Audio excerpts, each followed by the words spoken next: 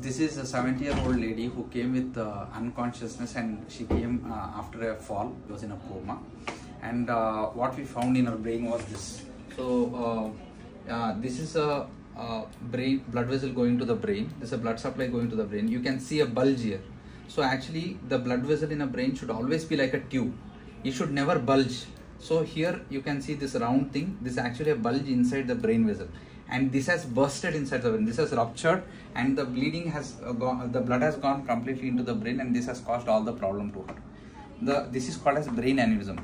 When this happens, 50% of the patients won't survive when it ruptures for the first time. So this patient was little lucky. She was able to come to the hospital. So what we saw is, so here in the same location, what I have done is we have placed a stent, which is a flow diverter stent. This is a stent which is being placed. So this stent was placed from this area to this area, and this covers the aneurysm. So the blood will directly go into the brain. Now the blood will never get into the aneurysm. So this is how the treatment works. This is called as flow diversion. So what has happened now? So as the blood goes, this is the aneurysm. Now the aneurysm is not showing increased flow into the aneurysm. The blood is mainly going to the brain. This treatment is called as flow diverter treatment, and this is very helpful when we are treating this ruptured brain aneurysms, which are actually life-threatening.